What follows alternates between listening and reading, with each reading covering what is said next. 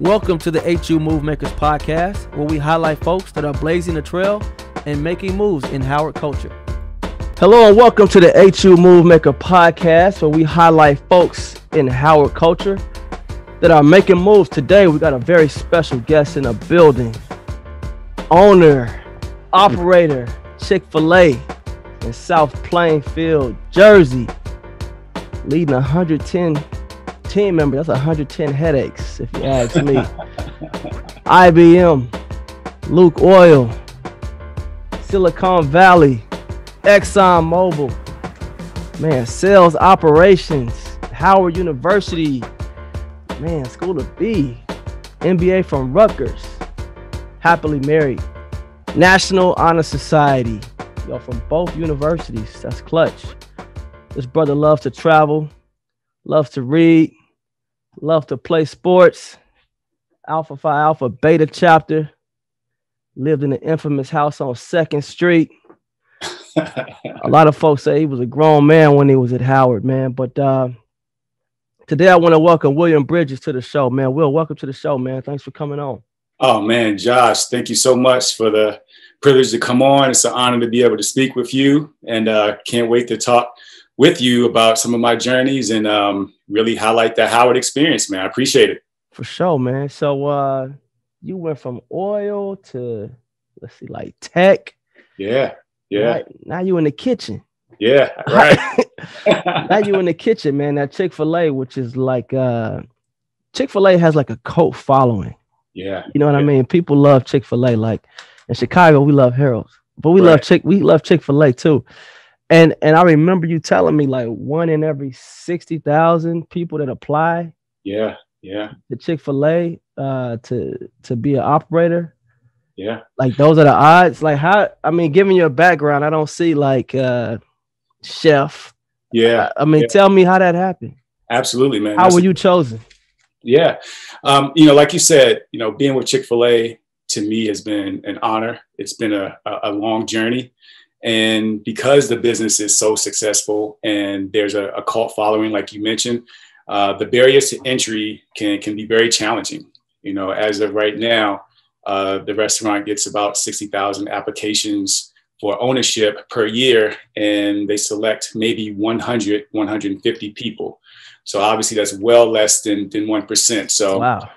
To be able to be selected is indeed an honor. And I feel, even though I come from different backgrounds in tech and oil, the preparation that I've had in those roles, being able to work directly with clients and customers and various leadership and sales and customer service roles really provided that foundation to be able to feel confident in applying for Chick-fil-A and making that transition. So even though it's a different industry and so forth, a lot of those principles still apply as far as sound, effective leadership, working with others, being able to get the most out of others, having a strong connection to the community and wanting to give back, and really driving, solid, business results. So although it's different, it's still some of the same.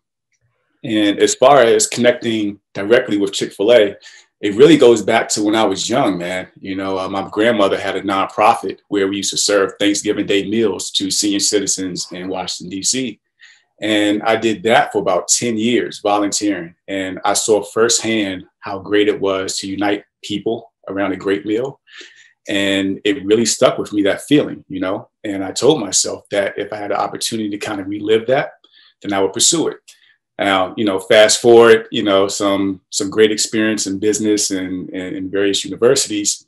I was able to, find that great partnership with Chick-fil-A and kind of merge both of those passions as far as working with others, giving back, uniting people around a great meal along with business. So that's the journey that I kind of took. It's kind of a merger of my past, with my future or my present to kind of build out my future. So that's how it kind of came about.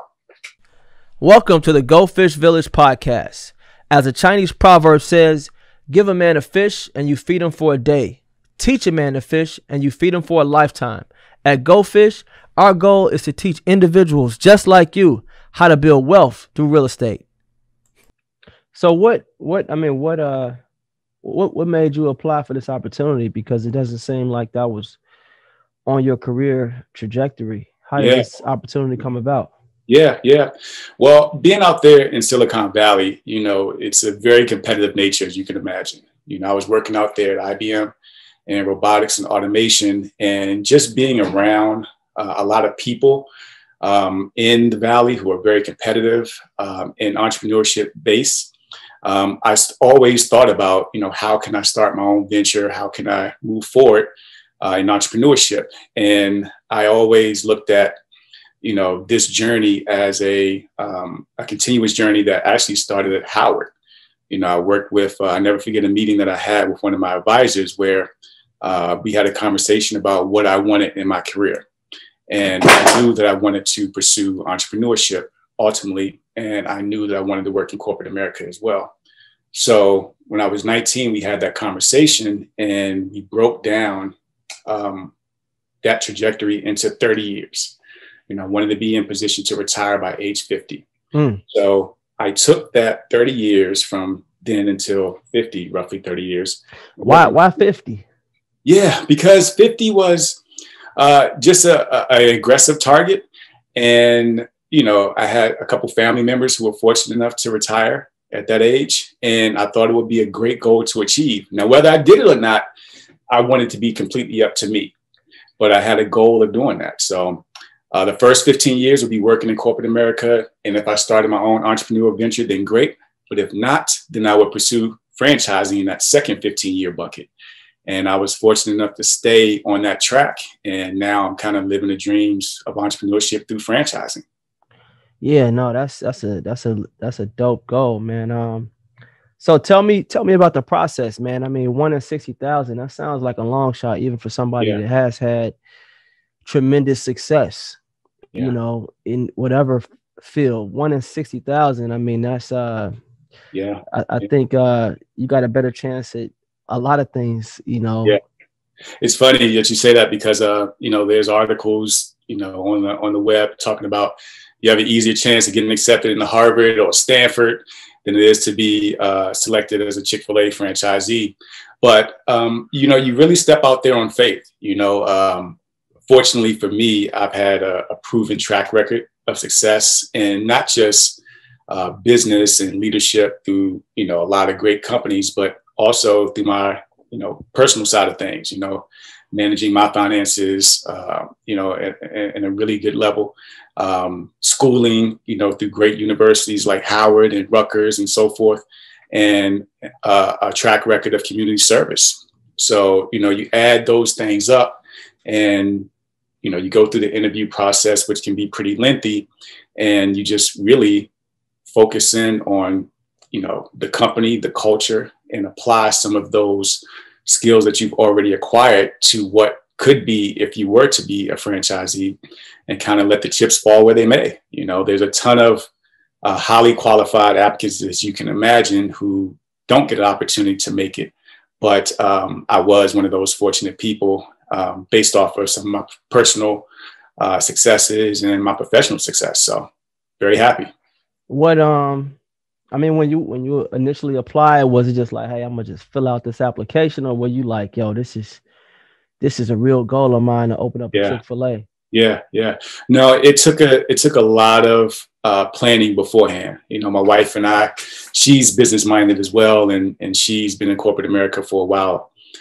We had to sit down and constantly revise our short, medium, and long term goals to see what was next. And when we focused in on Chick-fil-A, we knew that we wanted to be with a company that had a strong presence, who had servant leadership as one of its core tenets, who had a great business model, and also had a penchant for customer service and working in the community. So we did a lot of research on it, and we attended information sessions and really dived into the background of the company, where the company was headed, and what that franchisee relationship model looked like.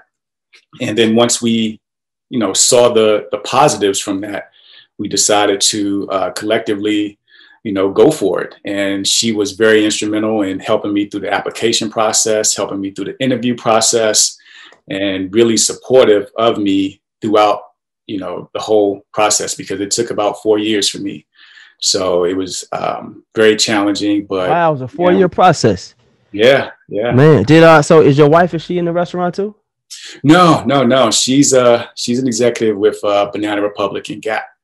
So she has her own career in corporate retail, and is really the rock of our family. And without her, her support, it would have been very difficult to achieve this opportunity to be a franchise with Chick-fil-A. So is it a situation like most small businesses or most entrepreneurial ventures where you are not profitable out the gate, or is it like more turnkey situation where you kind of cash flowing after you open? Yeah, I'll say that Chick-fil-A has a unique business model in itself, in its franchise system, and just like with other businesses, the amount of effort that you put in, along with the brand that you're associated with, along with your customer following, and your ability to really project your service or your product offering, is really the determinant on, how well you'll do financially. Fortunately, Chick-fil-A has a strong brand, as you mentioned before, but you still have to execute. And as a franchisee, I don't take that for granted. It's not a given that I have, the popularity or the success that we have at our restaurant. So we have to make sure that we work continuously to live up to those standards. And, if you do that, then, there should be rewards for anybody. Mm-hmm. So I know that when you apply, you said they looked at your, the work you did in the community. Yeah. They looked at your personal finances, because they did that when I'm an Allstate agent. So, right. I mean, they dissected everything. They like who you owe money to, like what type. They because you're dealing with a lot of money. Absolutely. And you're dealing with their brand. Yeah. As well. And then they look at your leadership. Yeah. These are all, core tenets. And you said it kind of, started when you were younger. And I find that ironic, man, because so many people that come on the show, it's always like a grandma. It's always like somebody that instilled certain things in them. Yep. when they were young, man. And you have what, one kid? One kid. Yeah. You got one. How old? 4 years old, man. 4, man. So how is it like? Because you just opened like less than a year ago, right? Yeah, August 2020, we opened. In the middle of the pandemic. In the middle of the pandemic, man. So you talk about challenges, Josh. So I mean, at least you got a drive-through, so people can come in through the drive-through. But what was that like? I mean, that's got to be stressful on the family, on your wife as an executive, you an entrepreneur. Entrepreneur is just a sexy word for like a lot of work, you know what I mean, and responsibility. And then, you got your child too, and we want to pour into our children, we want to give them everything, and then there's that balance from, am I working? I don't want to work so that I miss out on marriage, miss out on the balance, miss out on having the complete experience, man. What are you doing to like make sure you stay balanced? Yeah. No, great questions. I'll start with, some of those challenges opening up in COVID and so forth. Yeah. As you mentioned, back in 2020, after COVID hit the scene, every day was worse than the preceding day, So back in July, when we were really starting to hire up for the restaurant, I had to hire 140 people. So it was nonstop. That's tough, man. Exactly. And people don't know how hard it is to hire folks. And they don't want to work. Exactly. You know what I'm saying? And hire good people, to be able to live up to that Chick-fil-A culture, that Chick-fil-A customer standard. Because how old are they? How old are the folks that you hiring? Yeah, we have a good mixture of people, but we have people as young as 16, and then it goes up to working professionals and so forth. So being able to attract them, and then kind of see the potential in them to live up to that Chick-fil-A model has been very, very challenging, especially in the times where there's a lot of federal relief for COVID, and rightfully so. Well, a lot of people obviously are hurting. So it behooves some people not to really work right now. So you have a segment of the marketplace that's not even applying. So then there's a fight, especially for the food service realm, for those team members who are willing to work, and then, you know, interviewing them, getting them to come in, and then training them up and getting them acclimated with the systems. And the supply chain of Chick-fil-A is just an ongoing challenge. And yeah, it will continue, but it's also the most rewarding. You know, I have a lot of young team members who are really, really great. I get to see them develop. I get to see them mature. Chick-fil-A has a wonderful scholarship foundation that some of my team members have received that obviously, you know, promotes college education and so forth. And I get to really train and develop some young team members to take on more responsibility, develop applicable skills in leadership and customer service, working as a member of a team, thinking in a fast-paced environment, and working for a prestigious brand. And those skills that they can acquire here can be applicable to any walk of life that they choose afterwards. So although it's challenging in this COVID, you know, pandemic, it's also very, very rewarding because I get to work with some remarkable, remarkable young people. So how many hours a week are you working? Yeah, I actually started to take a little bit of time and spend more time at home. But when we first started, I mean, man, I was working typically from 8 to 9. So maybe, you know, 13-hour days. Man. And then come home and handle a lot of the back office and computer stuff and emails. And wife was good with that. Your wife was good with that. She was good with it initially, but it got played out real fast, you know, because fortunately she was able to work from home, but she obviously has a very challenging career in her own right. And, you know, so the stress with that, and then also taking care of our son through different points where, you know, kids weren't allowed in school was a huge, huge challenge. But now I am not putting in those 13-14-hour work days. I've cut that down tremendously and have really been able to spend more time with the family, which is that great goal of that work-life balance, even in entrepreneurship that you spoke about, man. Because if we talking about 13-hour days, I mean, that's still 30 minutes to work. Yeah. 30 minutes home. Yeah. You know, I guess that's like the time to like think about what you got to do. Absolutely. And then, but at the same time, you know, retail, man, you 7 days a week, man. And every day with 110 employees, you got people calling off all the time. Yep. Tell me about your process for building a team. Yeah. It's it takes a lot, you know. First, we want to one, partner with third parties who have great visibility to would-be applicants. And we have a solid foundation of that. So our HR team works with various third parties in soliciting great talent. And then it's a matter of getting them in. So they basically send you some interviewees on a daily basis. Yeah. We put out the job rec, and our HR team manages it through different third-party websites to solicit applicants.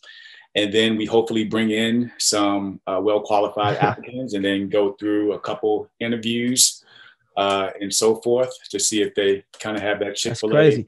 Running a business, man, you have a whole new respect for HR. Oh my God, man. It is absolutely it'll keep a lot of stress off your plate. Yeah. Right? Because at first I was like, man, you just hire somebody, like everybody want to work. Then you start hiring people and you realize like that's a whole department. Yeah. You know what I mean? Yeah.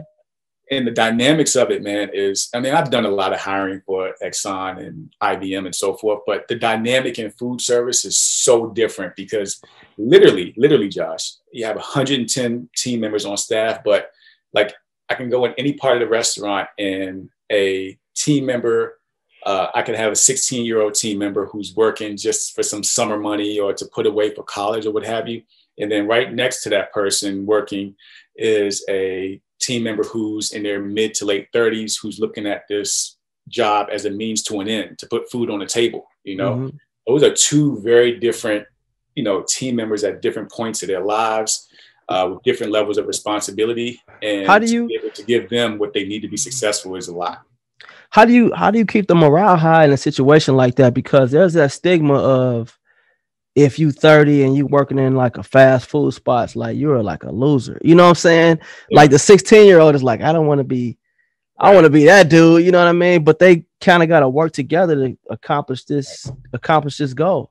Exactly. I think two things that I really focused on, in that kind of situation is, one, treating every team member with respect and showing them that their role matters, their skill set matters, and their expertise matters. And then also, I think what we do in the food service industry that needs a lot of improvement is showing people that there's opportunity beyond just your current role.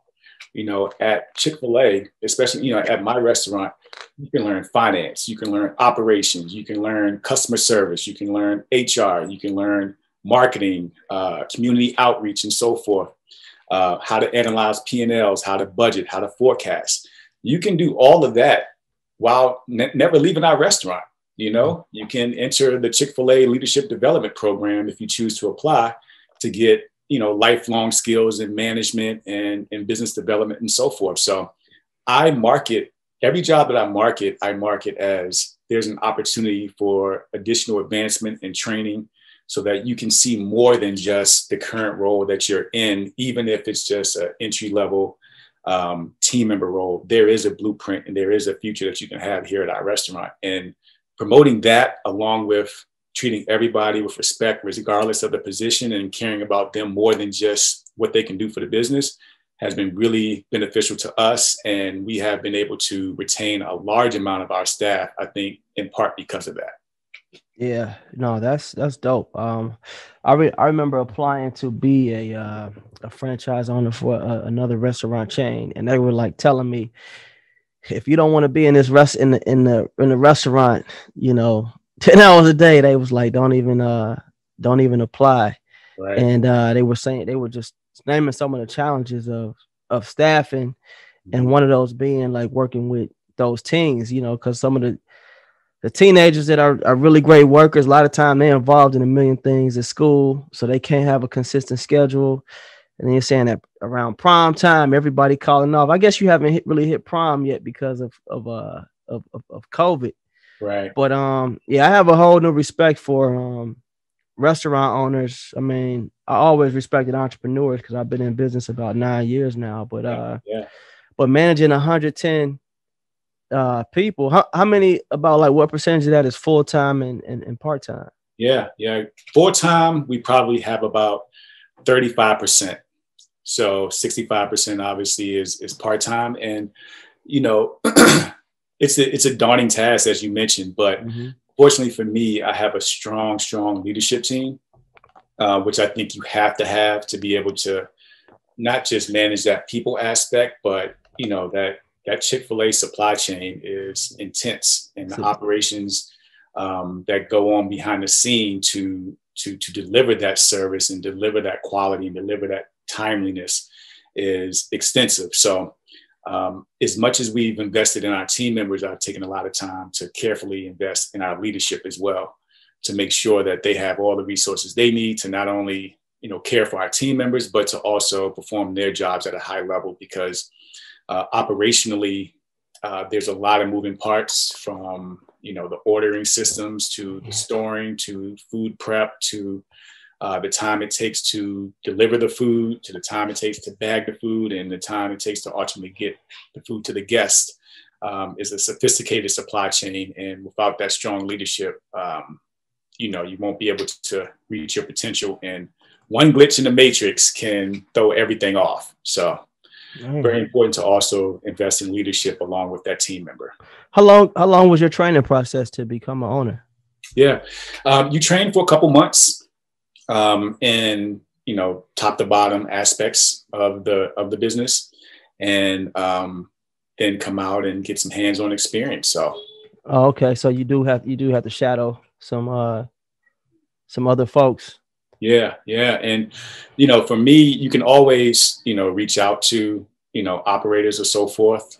at various levels of your application process. And I was fortunate to get experience in a couple stores in California and out here in New Jersey.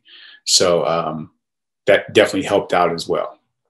What so is there any, do you know how to do every role in the restaurant? Yeah, I do have a working knowledge of every role. Definitely not the best at it. I'm smart enough to know I need to hire people who are more proficient than me at some of those roles. But yeah, I do have a working understanding of every role. That's good. And Yeah. so, I mean, is there situations like where you have to tell your team like, yo, that's not that's not my responsibility. Like that's what I pay you for, or are you like involved in every single aspect? Yeah. No, I'm hands-on. I'm hands-on. Oh, really? Really? Yeah, I think That's tough, man. That's tough yeah, to be hands-on like that. it's absolutely hands-on. And I think one, leading by example, being able to do every role and doing it at certain times really connects me with my team, my rank and file for the most part. It shows that I'm in it with them and that I'm just not, a distant, owner, what have you.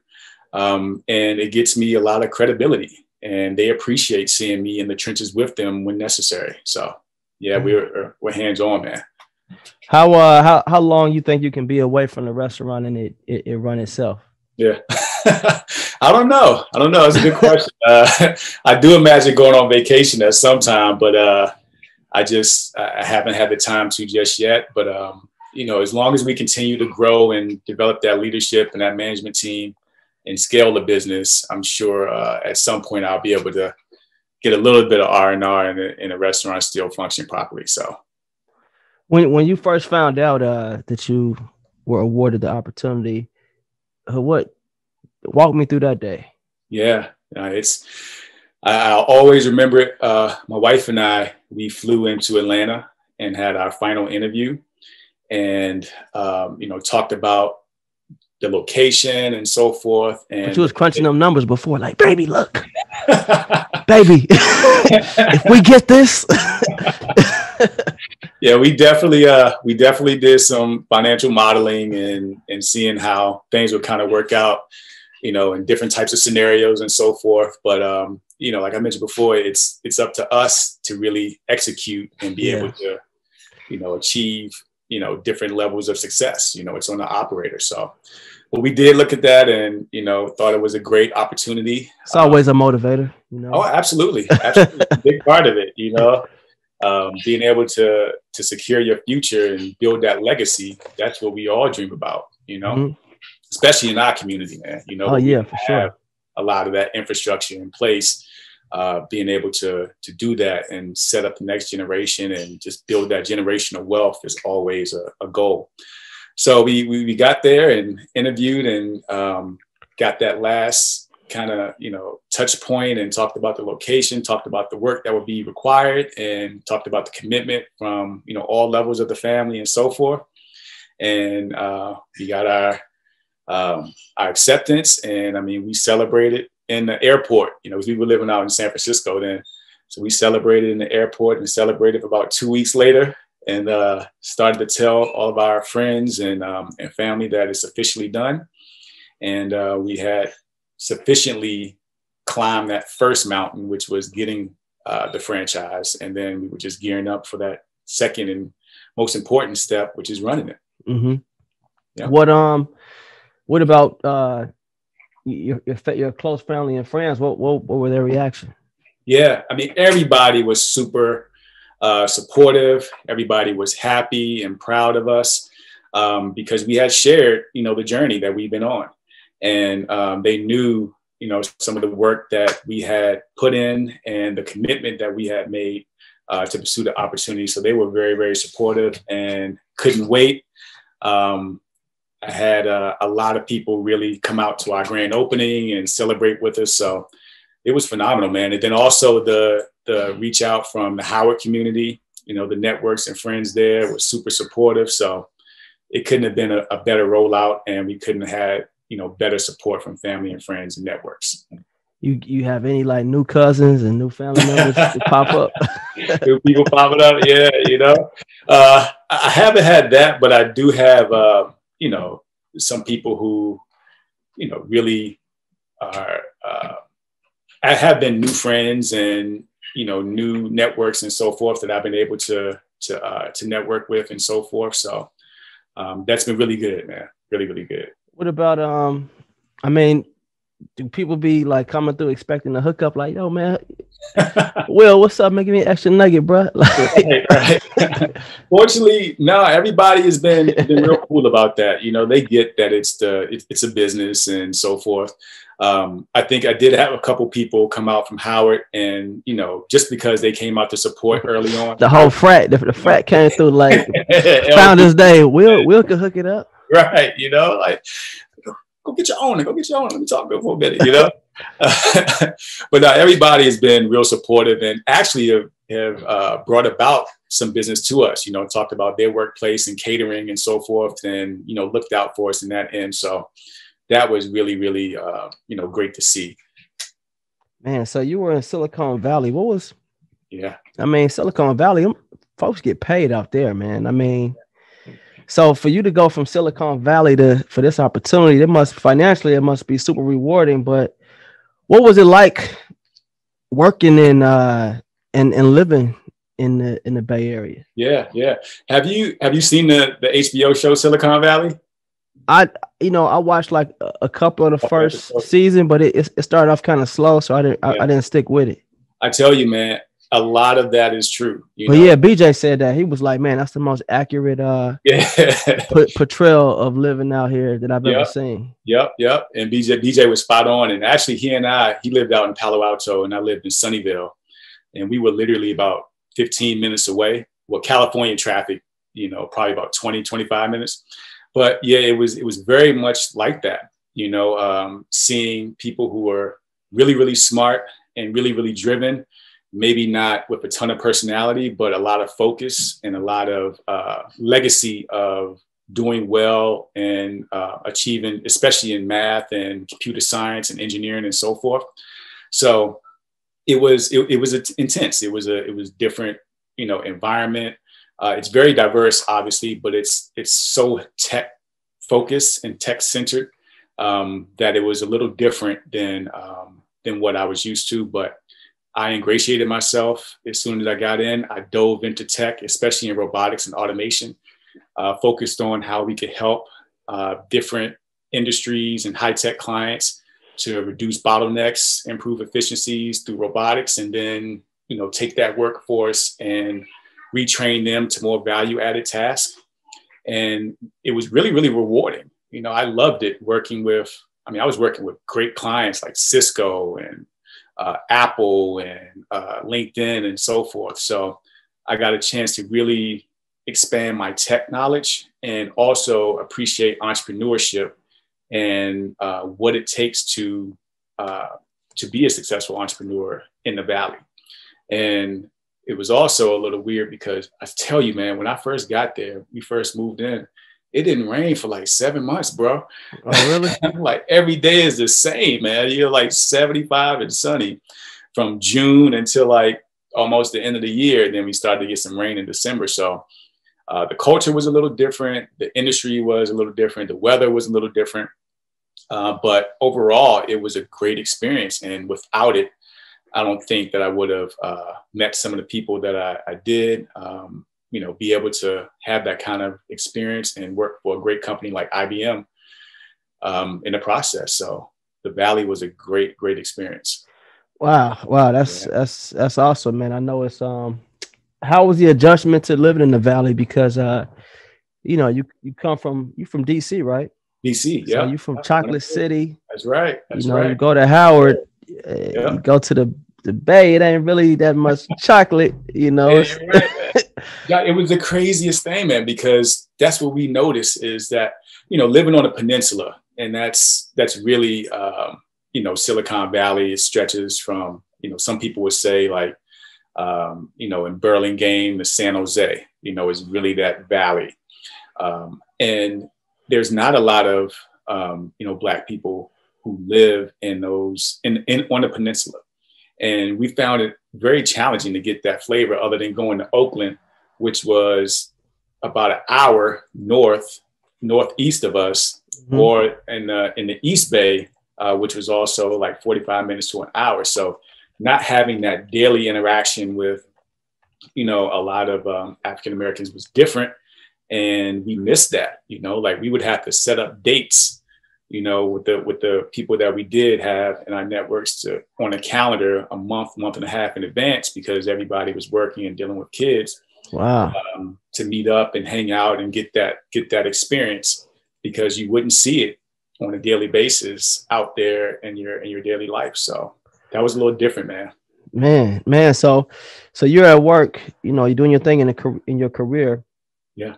And you still felt that there was more out there, or maybe something was missing, because you could have very well stayed out there and financially been on the same path.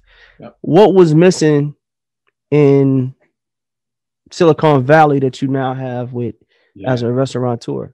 Yep. Now, that's a great question. And it goes back to that desire to want entrepreneurship, and that conversation that I had back at Howard, about what I wanted out of my life ultimately, and sticking to that trajectory. I'm a big believer in planning your work and working your plan. So I could have had a Chick-fil-A, I could have pursued Chick-fil-A out in California. It's a growing area as well, but wanting to kind of get out of Silicon Valley in the tech scene and wanting to come back home to the East Coast, was really, really big for me.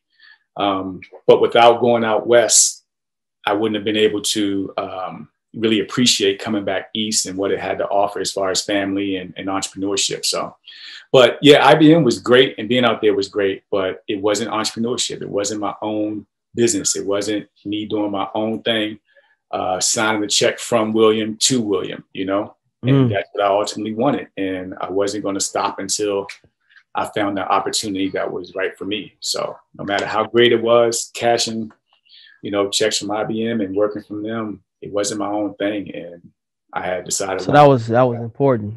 Yeah. And you had the full, and it was no pushback from the wife at all. That's a big sacrifice for her too. Yeah. I mean, and that's the great thing about, my wife. Like when we started early on, we mapped out what we wanted, and she was, her being a businesswoman herself and working her way, through corporate retail and loving what she does. She always was supportive of me pursuing entrepreneurship when that time was right.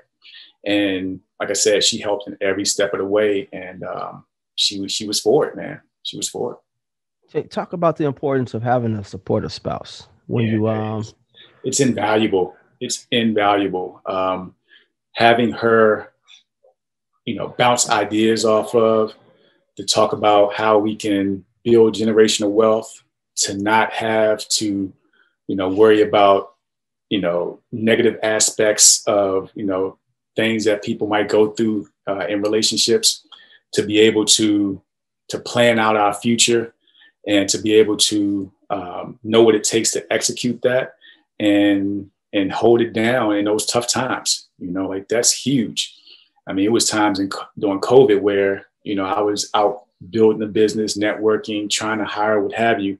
And she would be on Zoom calls all day for work while also, getting our son his lessons through Zoom and so forth, and holding it down. So she has been just phenomenal, man. Like I couldn't ask for a better wife, a better partner. And she Howard or no? No, she went to UPenn. Okay. UPenn, so you married up, huh? Exactly, man. Like, I tell you, man, it's funny. We were next door neighbors when we met. Oh wow, that's crazy. It's a funny story, man. And talk about all or nothing, but we hit it off, and she's definitely just a rock. Super smart. She's a Wharton girl, and knows business and knows how to really support and hold me down. So were you at Howard with Mr. You was at Howard with Mr. Gray, right? Yeah, Mr. Gray, Harold Gray, man. Rest his soul, man. Yeah, man. What a big influence he was on everybody that came through the School of B at that time. Yep. Mr. Gray, was really, really influential. Miss Hampton, of course, Dr. Harvey and professors and so forth, man. It was, and Mr. Gray, his inspiration, he never had a bad day, man. He always had a great disposition. He always had some words of encouragement. He always, kept me focused on, ultimately what I wanted to achieve out in Howard. But he also, I remember having some conversations with him, it kept me to having perspective, like enjoy the whole college experience, not just the academics, of course, but the social scene, the fraternity scene and so forth. So I'll always remember Mr. Gray. Welcome to the Go Fish Village podcast. As a Chinese proverb says, give a man a fish and you feed him for a day. Teach a man to fish and you feed him for a lifetime. At Go Fish, our goal is to teach individuals just like you how to build wealth through real estate. But now, being from DC, what made you decide to go to Howard? Yeah. Now, my mom, she worked at Howard University Hospital, so I had an opportunity to attend school, remission of tuition. So that was one of the plans, that we looked at early on. And I grew up around Howard. I come to the campus all the time, my cousins and with my mom. So I always knew I was going to Howard, man. Oh, nice. Yeah. Well, that's pretty simple, man. So, so did Howard live up to the expectation? It did. I got so much from there. The people were awesome. Being able to really develop that hustle, man, because Howard has that way of getting people to pursue entrepreneurship, whether it be cutting hairs in Drew or, moving other classmates in and out of dorms and so forth, tutoring and helping other people out, in other classes and stuff like that. So it developed that drive. It developed that desire to want more. And, the people scene, the academics, and then also being a part of Beta Chapter was phenomenal. And it really laid out the foundation for me to build on and do more. What makes Beta Chapter different from just a different experience? Yeah, I would say really the history, man. Like we are essentially, we were the second chapter founded.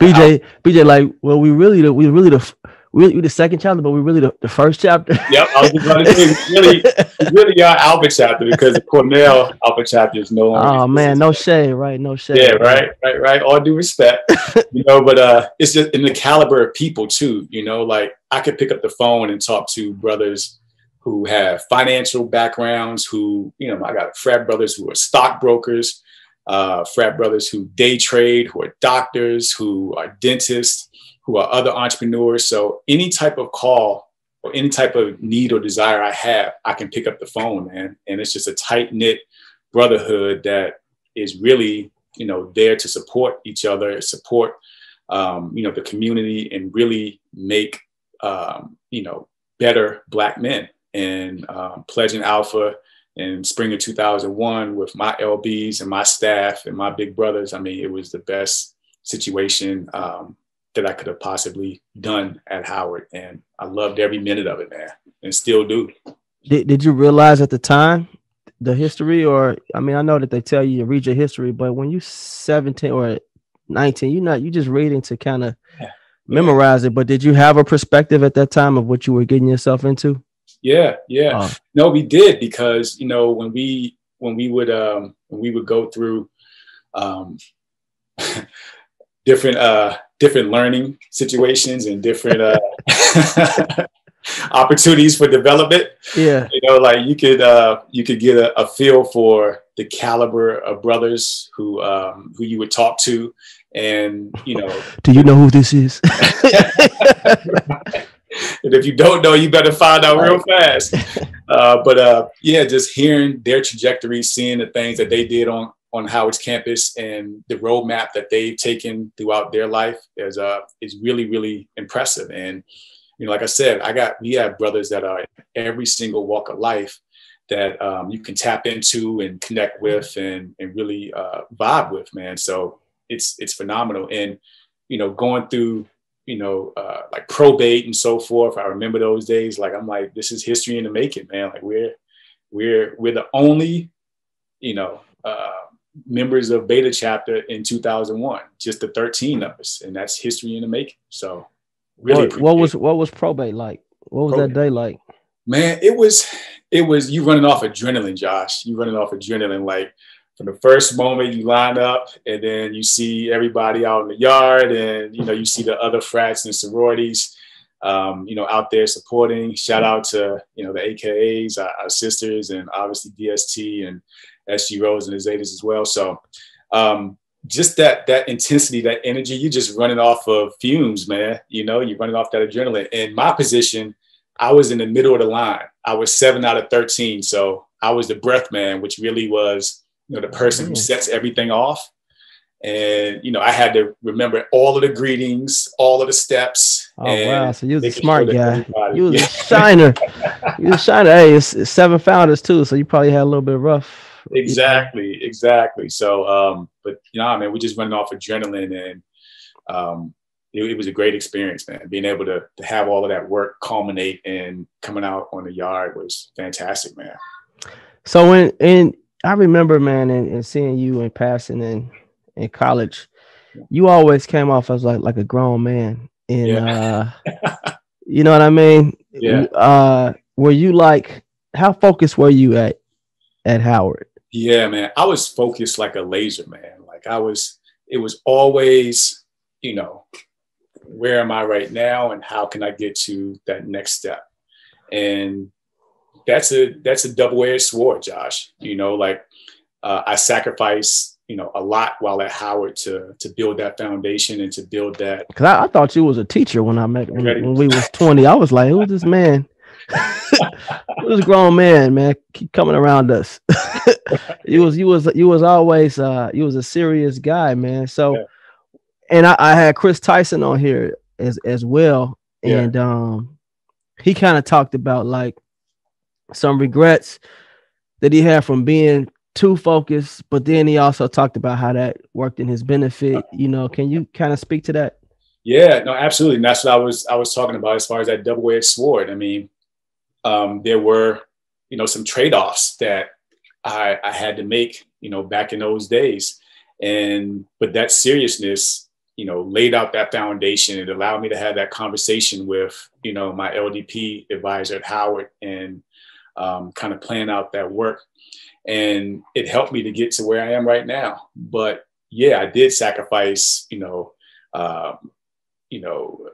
I could have had a more extensive network other than, a close knit of friends and, the fraternity, what have you. And even as an adult, could have had a couple more vacations thrown in there. But it's been, a lot of heads down, working hard. But now I have that perspective. I've reached a great goal right now. And I'm going to start tapping into some of those things that I kind of put off to the side for that grind, man. But it's coming. It's coming. Yeah, we at that age where, you in the 40s or just about to hit 40 or lower 40s, where you're thinking about, you like that. Like, okay, I'm thinking about retirement, right. I'm making money, but I want to, but you also have like levels of anxiety. It's kind of like where you work hard to get to this point you always want to be at. And then now the stress becomes, how do you maintain this level that you've gotten to? So what are things that you do for a balance right now? Yep. Really just focusing on the family. My son, the dude is awesome, man. He's so dynamic and he's so well-versed in school. Spending more time now with my wife and family, and really starting to give back, into some philanthropic efforts is another thing that I'm tapping into, local churches and local communities and so forth. So me being able to, give back in both time and treasure is something that I'm focused on now. And then just really spending more time with family and vacationing, man. We getting ready to do a little bit more of that, now that the business is somewhat scaled and doing really well. So now I can turn my attention more towards those qualitative things that I've been putting in all the work for to experience. And, that's what I'm really looking forward to. Awesome, man. Awesome. Yeah, no, I know that's a grind, man. So are we gonna be looking at 2, 3, 4 stores in the future or what? Man, if I can get, in a position to do that, that would be fantastic. It's definitely a goal to expand. Um, but just focusing on this one now and doing as good of a job as I can for our young people is really, really the biggest thing that I have right now going. So, yeah, man. Yeah. Okay. So at Howard, what was your major at Howard? I was business and marketing. Okay, me too. Yeah. Yeah. So Yeah. business marketing and straight out of Howard. I mean, you got your MBA from Rutgers, right? Yeah. Yeah. Okay. Went to Rutgers. Actually, I had a nice little gap in experience because right from Howard, I went to ConocoPhillips and then ExxonMobil and then a Russian oil company, Lukoil, and in forecasting operations and so forth. And then kind of hit that proverbial glass ceiling, man. And then wanted to go to B school and wanted to get into tech. So Rutgers was phenomenal and really provided a lot of great opportunities for me in the business school. And then I was fortunate enough to get opportunities with Intel, Microsoft, IBM, and Johnson & Johnson. And finally selected IBM and moved out west, bro. How much I mean, do you feel like Howard adequately prepared you for your career Yep. in tech and sales and even at Rutgers? Do you feel like you were equipped for that? Yeah, no, Howard laid that foundation, like I said, and it really, I think having the professors that I had really broke down the material and applied it to real life, situations, those case studies. I mean, you remember them, man, those case studies, Yeah. Being able to, really absorb the information in a high way, and then being able to go on internships and apply those learnings. I was fortunate to have internships at Howard as well. So it really, really prepared me. And then also having that nurturing, kind of a relationship with some of the professors and administrators and so forth really, really helped me, man. And I got a lot of great advice. Actually, 3 of the mottos that I really kind of live by were really formed by some of my relationships and mentors at Howard. So wow, that's dope, man. Yeah. When you look back at everything you've accomplished, you and your wife, Mm-hmm. and now you've been blessed to have a son. Yeah. What do you think about? Yeah, I think about right now on the family side, just continuing to provide for them. Be that not just financially, but emotionally as well, and legacy. I mean, legacy. I always play, that Jay-Z song, what's the will and all that kind of stuff. And want to leave a solid legacy for my son and family, and really instill in him, even at a young age, the importance of planning, education, money, how to manage it and how to, earn it. And, really just set up generation 2 and 3 to really be successful, man. That's the biggest thing. What's some things and the legacy piece is dope. I mean, you definitely start to think about that a lot once you have children, man. Yeah. In terms of like you name some stuff like creating wealth. Yeah. What are some things that people watching this, like me as an entrepreneur, I'm like, man, I would have loved at an earlier age to have been exposed to blank, or like what are some things that you think academia should expose us to, or you as a head of household, as a father, right? What are some things that you think that every parent should pour into their child? Yeah, no, great question. I think as far as academia, I think that they can really teach people. Obviously, we have entrepreneur courses and so forth, but I think that they could teach more about how to plan out your future. You know, like one thing that my mentor always told me was, you know, if you want to see what your future looks like, then start creating it now. You know, being able to teach young college students how to plan properly, map out their career, not just go for the quick buck, but to strategically move through their career, make great choices in the businesses that they might want to pursue, and the importance of, you know, obviously, you know, managing your money, you know, wisely, your 401k account, having your emergency fund, being able to understand, you know, investments and so to speak, and learning really how to make money. You know, my accountant, his motto is, you know, spend less, make more, and invest the difference. And to be able to understand those concepts and apply them to students' life versus just teach them how to get a job, I think is really, really important. And I think another big thing is a lot of us as college students, you know, and sometimes we need to because we have student loan debt, we got people we got to repay and all that kind of stuff. But if you have the opportunity, I think schools should also teach people to, you know, chase great leadership and not money. You know, if you're able to work for and partner with great leaders, then, you know, more than likely you'll have the opportunity to learn how to lead and the money will come. You know, every step of my career, I've been fortunate to chase leadership, whether it be in that second level or senior leadership in Exxon and ConocoPhillips, and especially in IBM. I always chased leadership and wanted to put myself in the best position to work for a great company until I went off on my own. And I never chased money, but following that great leadership, money will surely come. So those are two things that I think academia can do better, you know, for young college students. As far as team, you know, as far as, family, teaching our kids and so forth, you know, I think in our communities, you know, oftentimes we got to learn how to swim with no lifeguard, man.